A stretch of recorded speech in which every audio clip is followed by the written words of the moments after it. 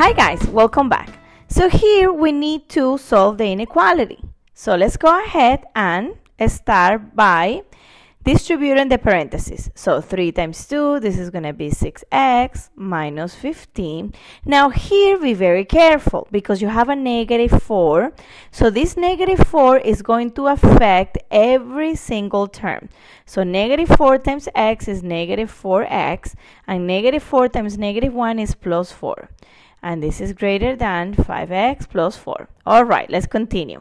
Let's group the x's on this side. So this one and this one. 6x minus 4x is the same as 2x. Let's go ahead and now and group the numbers. Negative 15 plus 4. Well, that's just going to be negative 11 greater than 5x plus 4. Okay. The trick is to have all the x's on the left and all the numbers to the right. So I'm going to move this 5x to this side and this 11 or negative 11 to this side. So let's go ahead and move the 11 first. I can just do plus 11 right here, right? And then plus 11. So I have 2x greater than 5x.